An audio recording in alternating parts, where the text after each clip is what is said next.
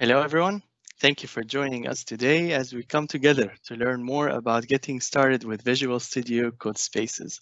My name is Hussam Mohsini. I'm the Program Manager for Microsoft Reactor in Abu Dhabi. Microsoft Reactors are hubs for founders and developers to meet, learn, and connect to local peers, as well as industry-leading ideas and technology from Microsoft, partners, and the open source community. It's also home to the Microsoft for Startups program, with a diverse mix of hands-on workshops, expert panels, and community events. There is something for everyone. Check out our calendar of events on meetup.com and join our coming sessions. Our speaker today is Rory Preddy. Rory is a senior cloud advocate at Microsoft. Rory's focus for the last few years has been research and development with a focus on cloud research, consulting, and training. His work in research got him deep insights into industry movements, trends, and news. Rory heads up the Middle East and Africa accessibility pillar for Microsoft, speaking and inspiring on how to empower everyone in every organization to achieve more. Feel free to ask questions during the session. We will have regular stops to answer these questions, and also feel free to tweet about the session and tag us on Reactor Abu Dhabi. That's the hashtag on Twitter, and that Twitter handle is MSFT Reactor. And also, you can adjust the playback settings to select the highest quality for the best experience during the session. And with all that said, I hand over the mic to our speaker to start the session.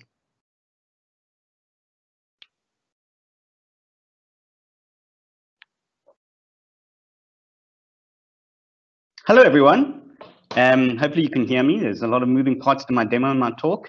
Coming from sunny South Africa, all the way at the bottom of South Africa, and a topic that is really exciting and really kind of hot off the tongues of developers right now is remote development. We're all kind of in the same situation, and I'm really proud to present you this, and I want to just thank Hussam for hosting me. So quickly, just a little bit about myself. I'm a senior cloud advocate. My pillar that I focus on is accessibility in Java. So reach out to me if you have any Java questions. You can follow me also on Twitter. And let me just change my screen now so you can actually see my slide decks. Let's do that. And I'm going to now change my screen. There we go.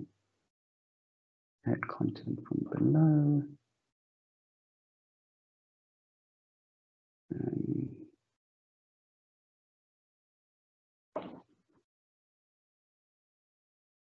Let's change the screen.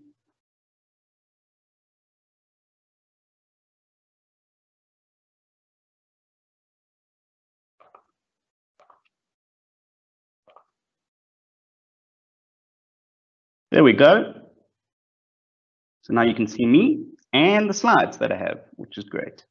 So let's start the slideshow here, and I've got my nice little Lenovo pen that I'm going to annotate in. And the thing about annotation is it kind of gives me something to do at the same time as talk to you, which is great for my attention. So yeah, you can follow me on Twitter at Rory Preddy. And we're going to do Visual Studio CodeSpaces today. And no, another name for Visual Studio CodeSpaces is Visual Studio Online.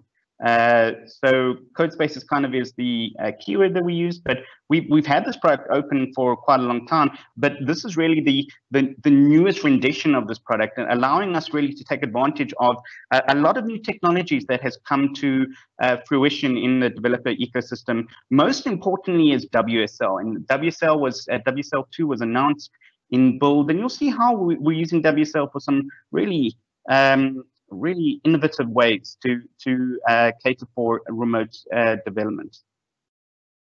Agenda for today, we're going to go what is VS Online. We're going to look at security and why this is a valid form of development and secure form of development. Configuration, how to configure your ecosystem.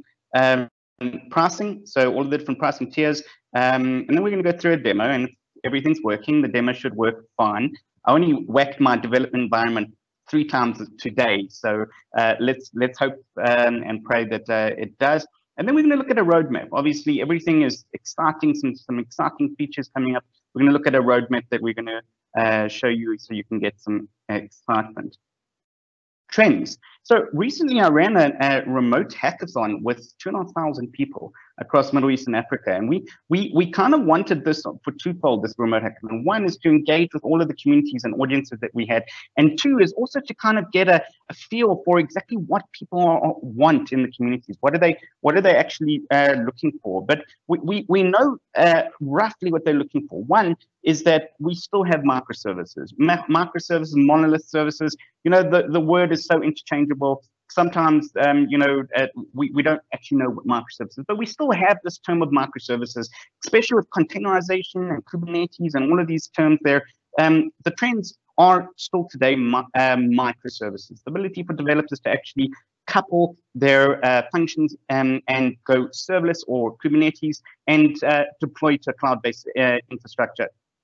Then we've got open and inner source, so distributed source, Git, GitHub. You know, Microsoft is one of the largest contributors to open source, but we own GitHub, and it's the home to 15 million developers right now. So, and that's a big trend, to move your source instead of hiding it in this little dark corner in someone's stiffy drive, to look at collaborative development. And then we have distributed teams.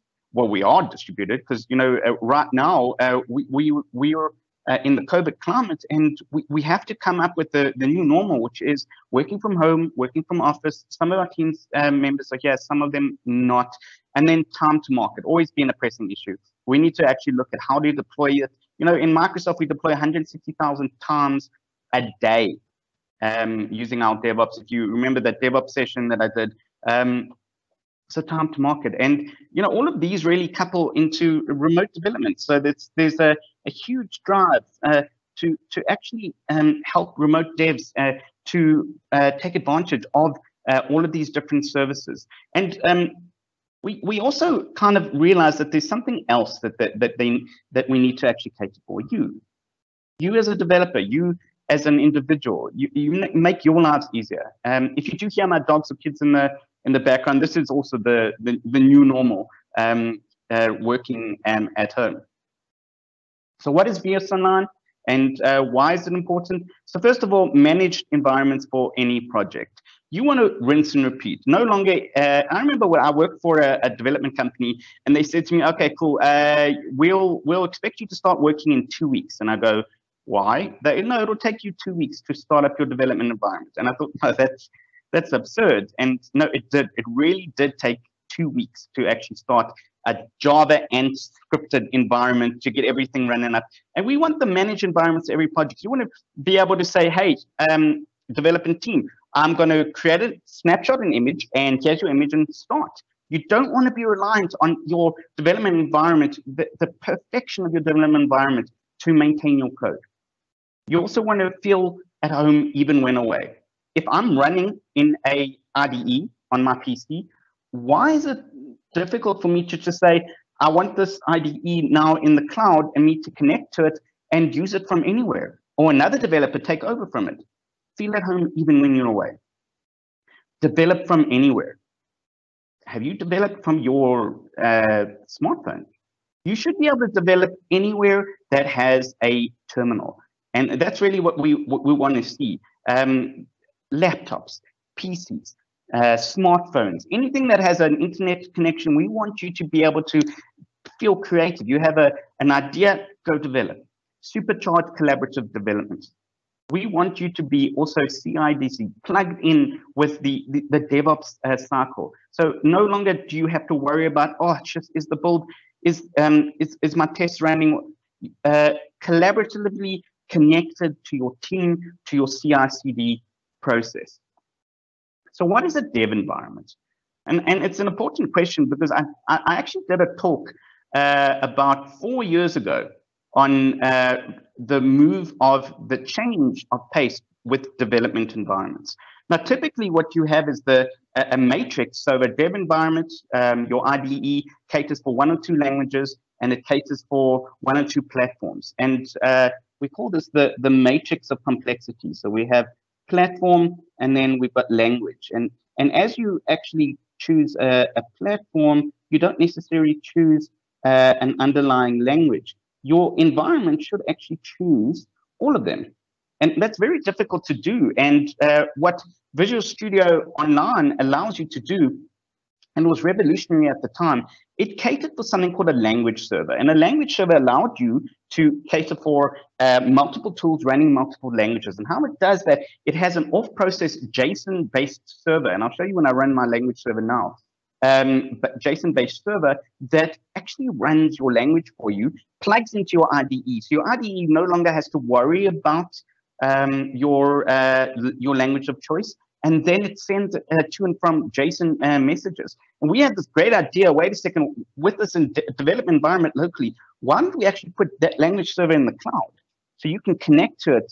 And that really is the novelty of Visual Studio Online. But more importantly, what is a dev environment? Let's look at what the case is. So first of all, you've got an editor, a code editor, something that can actually have IntelliSense, something that can have CodeSense, and be able to help you refactor and write code efficiently. Then we have your source control, so Git being of the source control of choice, but connecting to there and managing your issues and your pull requests. We have your runtimes, which I mentioned, your language server, and that should be able to cater. You should have multiple runtimes, Python, PHP, Java, .NET, all of them running in the same project, actually. You have your debugger, your packages, and then your tools. Your terminal, so your Git or Bash or your CMD terminal, and finally your extensions, which is your language server extensions and your config. And these extensions, if I mentioned before, these actually extensions tie in to your runtimes there. Because what we realized there with the extensions, we needed to create with a local dev environment, we also need to create remote extensions. And remote extensions, if your PC is running in the cloud, then you actually send your extension information to your local PC. So let's start with a development review. So you've got your environment and you have your customization and your personalization for you. And with Visual Studio Online, it allows you to create all of these different environments, access it through any of these browsers, and your editor of choice doesn't actually have to be Visual Studio Code. We also have in public and private preview Visual Studio. So you can connect to your network, which has your compute, which is your underlying compute power, with your storage, with all of your different VS Code environments. Let's go through the compute code. So infrastructure as source, platform as source, and service software as a service. So infrastructure as a service is your virtual machines. Platform as a service is your platform running on top of that, your .NET Core, your Java, and then finally your service as a service. So Visual Studio Online actually runs on top of infrastructure as a service with a platform on top of it. So it's actually hosted in Azure. And what it does, it actually runs a small little VM underneath that. So you actually get full control over the underlying VM. So you get the virtual machine isolation. And what is nice is that I get a full virtual machine. I can choose how many CPUs, I can run certain software on it, and I get the isolation that I can actually ensure that only the ports that I want are actually opened. I can environment customization. You can see there your own custom Docker file or image. Because the VM itself here, it's not only a VM and you get access to the VM, but it runs a Docker container. So you can set everything up. So your team lead, your development lead can set up your entire Docker container to cater for each one of its teams, and then you can kind of tweak it for each team member.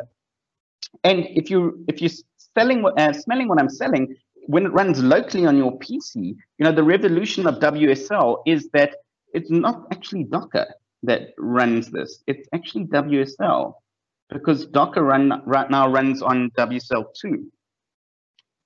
And then finally, composed environments. So you can use Docker Compose, you can use Docker in Dockerception, or you can just use a plain Docker file to actually run your database, service layer, REST layer, test layer, all in one virtual machine on one environment.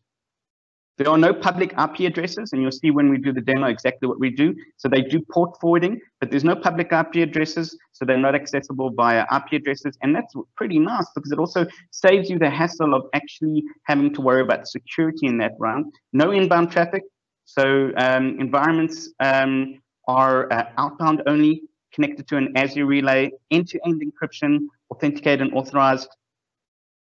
You can do multiple different connected clients, and they connect to the relay, eliminate intrusive change to firewall network infrastructure, and then obviously hybrid cloud. And I'm going to show you how to do a hybrid cloud also, which means that you can connect with virtual networks, you can connect with your local infrastructure. For storage, yeah, so we've got Git as the single source of truth. You can actually connect to other providers. You've got dedicated storage per instance. So each environment runs its own dedicated storage account, which is mounted to the actual VM when active. You can actually connect it to file-based storage also, encrypted at rest. And then your safeguarded secrets, so you can use Azure Key Vault for your safeguarded secrets. Permissions, so you can use Azure subscriptions and resource groups for your permissions to organize across cost centers, division, and users. You can also use RBAC for your Visual Studio Online plan. So I have about 6 or 7 plans running right now, and I'm linked this to my VS Essentials account, but you could also link it to any one of the VSO plans. You have your audit logs also, so you can get auditing on exactly what and when people are spending. And let's look at config. So GitOps is the new keyword. So you've got config is versioned in Git. Git credentials are proxied by the client, not stored in an environment. They're secure by default. And this is how you actually configure another element. So I spoke to you about Docker, right? And Docker is the underlying VM. There's something else that you do with the config. You create something called a dev container.json. And a dev container.json, if you know anything about Visual Studio on Visual Studio Online takes the dev container.json and configures your Visual Studio instance to cater for the specific config for each one of your Visual Studio Online. So you can actually say, hey, listen, install the Java plugin in Visual Studio and run it on a Docker container with Java. Connected to Docker, cost control. So you can actually have basic, and we're going to go through the pricing now, standard, premium, or soon to come GPU. And you can do auto suspensions, means that you won't actually incur hidden costs. And then obviously network security group, we're going to see how you can open ports there, protocol or ports. Where is it currently available? We've got it in United States, Europe, coming to United Kingdom, Asia Pacific, and Australia. The pricing, I always go with the premium pricing because I'm lazy and I need power. You've got the basic tier, which is 2 tiers. It's about 25 cents an hour, 46 cents for the standard tier. The premium tier, which is my baby, I always go with that, and it's really powerful. If you're worried about your laptop performance, you should see how these things perform. And then the GPU, which is coming soon, which actually has a GPU process to do all your machine learning and AI. And there's also another one in private preview, Windows, and I've been using this extensively for that, and it runs on a similar pricing model, and it means that I can spin up an entire Windows 2019 server environment and run all my Windows processes on that without having to, affect my laptop. The zero hosted, and then the editors. You can also, over here, which is pretty important, you can self-host your Visual Studio containers, your dev containers. We're going to look at that now for a demo, because sometimes you don't really want the cloud-based system to do it. You just want to host the cloud in your PC, and this is where it gets a little bit mind-boggling, because now it means that I can run my project locally, I can run my project in a cloud-based self-hosted locally, or I can run my project with a remote connection to my cloud-based IDE running in the Azure cloud. And there's so many different options. And that's really what you want when you give developers the options for remote connectivity. You want to not limit them to the desk that they are, and they can move about. So in the demo, let's go through the demo. First of all, I'm going to show you and go through the project on GitHub that I've created and some of the other projects you can do. I'm going to show you my local environment, connecting to my local environment, what it looks like, the project. Then I'm going to show you the dev container that I create inside my Visual Studio Online. I'm going to touch a little bit on DevOps, and then we're going to go back and do a review on CodeSpaces to see exactly what you can actually do a little bit more. So let's start here, and I'm going to go into Chrome, and on Chrome I've got my GitHub repo.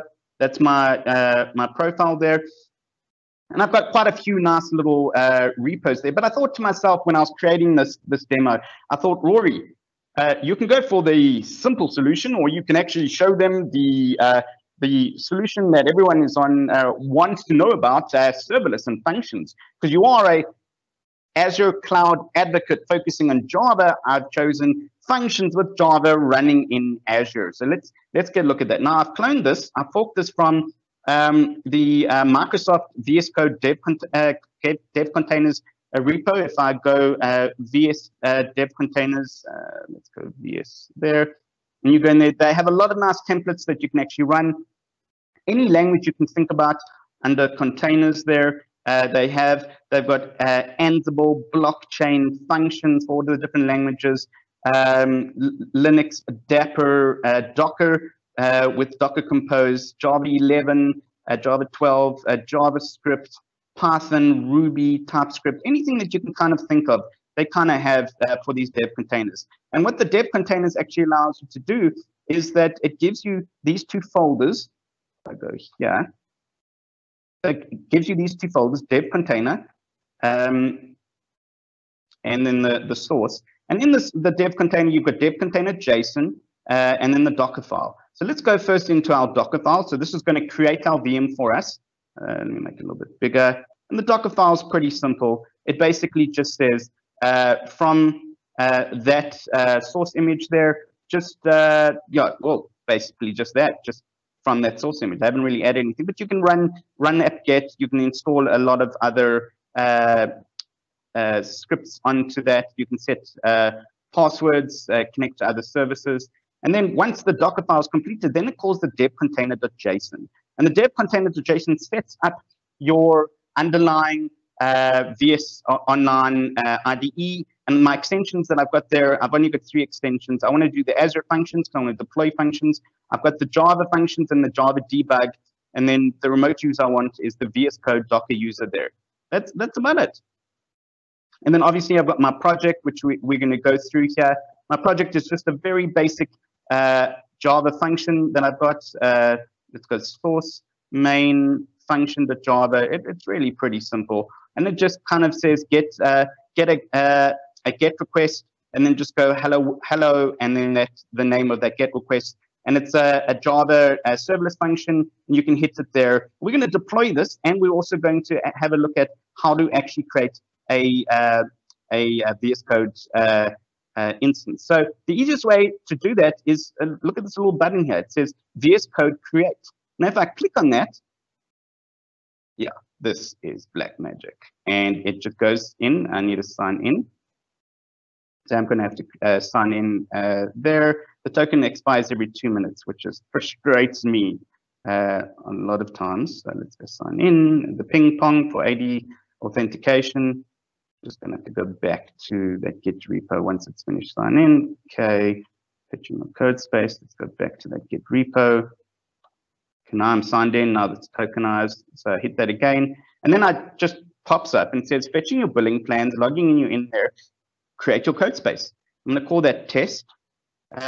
Got my code space name, the Git repo that I selected. The instance type, I can choose premium Linux, or you can choose Windows.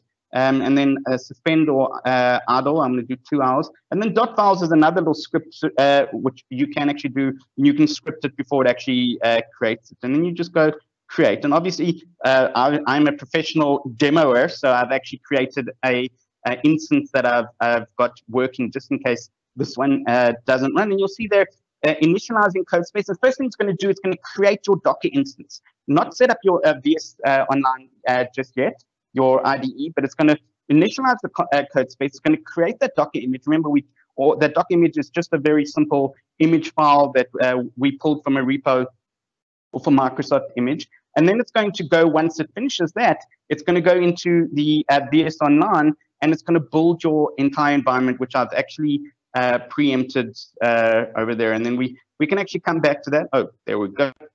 So it's building your container. It's going to pull the layers. Then it's going to run the container. And when it runs the container with the Docker instance, it's going to take that dev container file, and it's going to load those 3 extensions that I had and all of the settings that I had into my underlying VS Online environment. And you can see now also why I like the big CPUs, because this runs on Docker on an instance on Azure linked to your account. And I like a little bit of power. If you go the basic tier, it can take a few seconds to run up there. But yeah, so I like to actually do this, especially when it comes with demos. You can see they're starting CodeSpaces, and it's going to now bring up my IDE. It's going to set up my IDE with my underlying functions. You can see I've got a backup there just in case. Always have a backup in demos. Or best yet, actually screen recorded in a video and then just press play. But what's the excitement in that? You want to have a little bit of adrenaline rush. Else, what's this for? Okay, so then this will come there, and you'll see there that it's actually starting the project. But you can see there opening remote. If I go through opening remote, the log file will actually show that it is creating my Docker instance. It's instantiating it, and then when it finishes there, it's going to come back with this project that I have over here. And this project here, if I go into my source files, is that function that you have there. I've got my POM. I've still got my dev container. I've got .json with my underlying Docker files, and then my VS Code settings if I want to change everything. And then I've got my actual IDE editor here. Can add some new extensions, and I've got my remote explorer here, which we're going to come back to. So let's just see if it's finished there. To reconnect. Let's actually, okay, let's leave that for a few seconds. So this is my project, and this is my functions. Now, the first thing I want to show you is that this actually runs on in a Docker instance, and you can actually close this this connection via, if you see here, CodeSpaces here, you can actually close it. Okay, you can't actually see it there. But when I look at my local PC, you'll see that this is actually running in a Docker instance. And it's running all of your settings that you need to run your functions. And I've got my, let's clean this up here. Let's just clean that. I'm going to start my functions. Okay, let's go there. I'm going to start my functions here. And it's just a little emulator locally, because I want to test it locally before I deploy it to Azure. I want to go MVN. This is the live demo part, and I want to go Azure dash functions. The S part in functions always catches me, and I want to go :run, and this will take all my code there, and it'll run a local emulator that I have, a serverless emulator, but I'm running in the cloud. So now I've got my emulator running here, and and if this was running on my PC, it would be localhost. But I've got a cloud IP, so why can't I actually connect to this via a port in the cloud? And you can. So if I go to my Explorer there, you can see there that I've opened up port 7071 in my actual functions. In my dev container, I actually specified. Let's go back there quickly. I'll show you what I mean. And I want to go to GitHub. github.com/Rory/functions. And remember the dev container, actually you could have done it there, the dev container.json. It had the ports that I wanted to open. So the port that I have open there is 7,000, where was it again? 7,001. So I've actually defined the port there. So I can go back into my IDE. So it did come back, the other IDE there, and you can see there it created everything. So let's go back to the one that I was working on. And I can go there and right click on that port, and I can go open port in browser. And it will do port forwarding onto the cloud, linked to my local host, and I can actually get people to test on my PC anywhere in the world via my IDE. So this will come back eventually. I just need to put the full URL in there. I should actually go back there. It says that, but I need the full URL. If I remember that correctly, it's API, HTTP example, and my name equals to Rory. Hello, Rory. And it's using, you can remember there, it's not actually using IP addresses, it's using hashes to actually go in and do port forwarding. And now you can code anywhere and get people to test anywhere in the world, as long as you've got the port open. So let's go back there. We can that there. So that's the one part of the demo that I wanted to show you, how easy it is to actually go in, and you can see my environment here, it's finished creating, and I can go in and I can do the exact same on this environment because the port's open. Let's just close that because it's going to get confusing. And then I've got all of my my logs and everything, and I can create a new terminal. And if I create a new terminal, it's a full Linux environment. Let's just go File, Terminal, New Terminal. It's your full Linux environment. So I can go pwd, and I've got I'm running as root right now, but I can run anything, and this is a Linux environment. I can create any Docker instance I wanted, even Windows. Remember, I could actually have a drop down there, private preview of any Windows environment we want. Now, I'm finished my my work in my office. I want to go home, but I want to connect to this environment, this exact environment from home. How do I do that?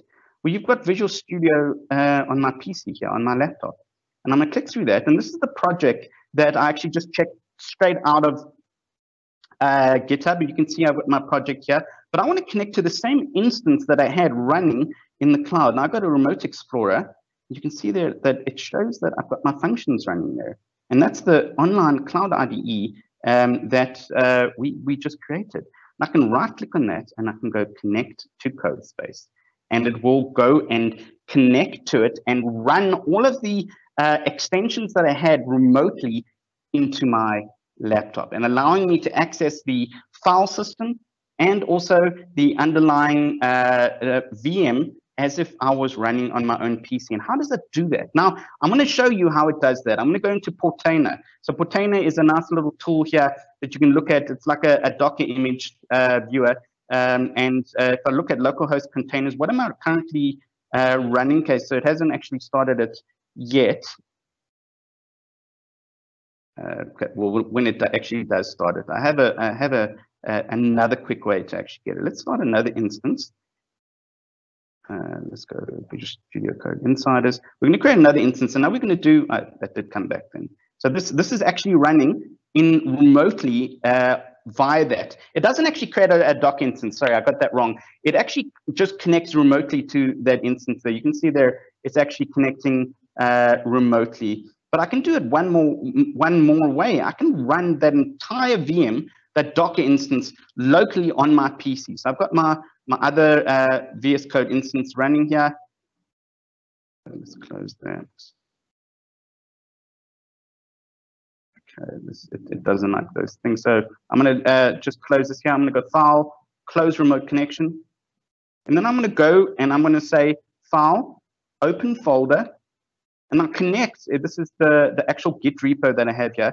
Select folder. And what it's going to do, it's going to go, wait a second, this has a dev container and a Docker file here. Do you want to open this in a Docker instance locally on your PC? So not really connected to the cloud like I showed you there. Let's say yes. It'll give it a few seconds and then it'll say, I picked up a JSON. You can see they're activating extension. Now these are activating extensions locally on my PC, but I wanted to actually pick up the JSON container file here and say, go and create, yes, reopen in container, go and create a Docker instance on my PC. So I can stimulate the entire way that Azure runs it on the cloud locally on my PC. And then you'll see here on my Portainer instance here, when I click on refresh, it'll create it in container on my local PC, and I can click on that. And it's the exact same thing that we ran in the cloud. And now I've shown you all three ways that we've done this. One, I've shown you the way that you can actually start with Visual Studio Online with the IDE via all of those different templates that you can start with, and port forwarding, and you can do debugging even. Two is that I've shown you how to actually connect to this remote instance. And three, I've shown you how to actually connect to a Docker instance on your local PC, simulating the cloud. The last thing I want to show you is DevOps. So obviously there's multiple ways to do DevOps. With Azure Functions, it has built-in DevOps in there. So this is our Azure function, and you can actually go into Azure Functions. You can go to Deployment Center, and you can link through with your Deployment Center to your GitHub connections. You can link through to your Azure DevOps connections also. But you can also do that via and deploy, and we're going to try to do that. You can deploy it via your cloud-based systems. So here is my, it'll come around eventually, configuration, when this is starting. So let me show you while this is taking a few seconds. So that's starting my dev container and my Docker instance. And this is running on WSL2. And how do I know this is running on WSL2 on my local PC? And it's pretty quick. If I go into Docker and I right click on Docker, the latest version of Docker, if I go into settings, go into my Docker settings, there's a little tick box there on Docker settings that you may have not noticed. And it's use the WSL2 based engine. So this isn't actually running on Docker, it's actually running on Windows. And the nice thing about that with WSL2 based locally before we do the deployment is that if I wanted to connect to the instance here, it's running Ubuntu. So I can either go into Ubuntu, but I can also go view command palette WSL. I can connect to my WSL new window, remote WSL.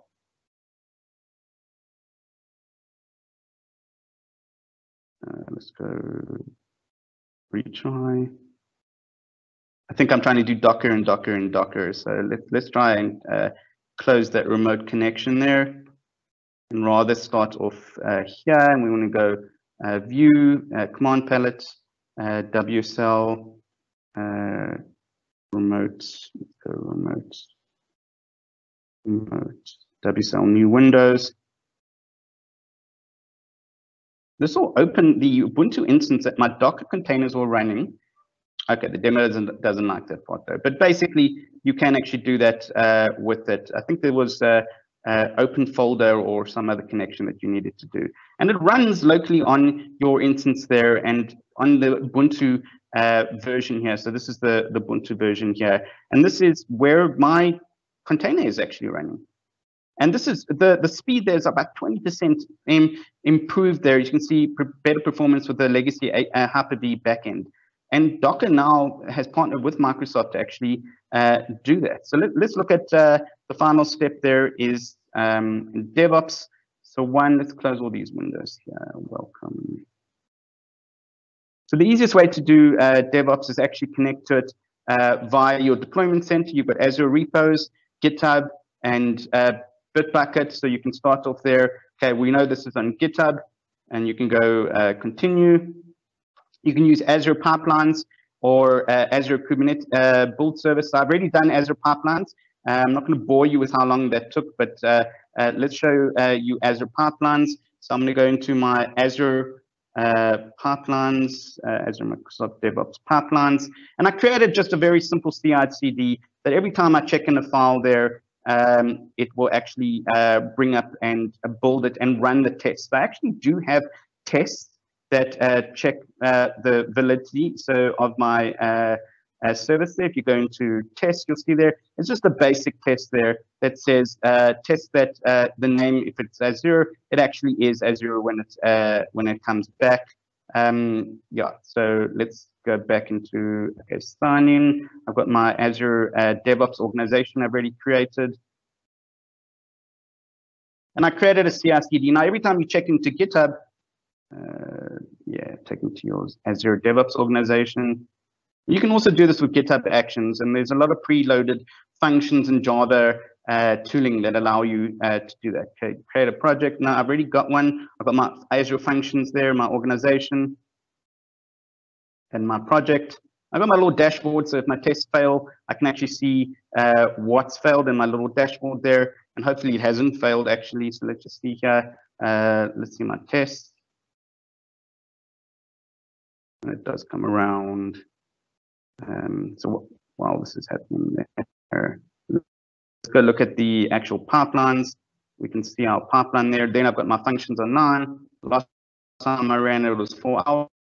And then this just basically connects to my GitHub repo, runs, and it's all built in. I didn't have to write a single bit of YAML code because no one likes YAML. I've got my job there.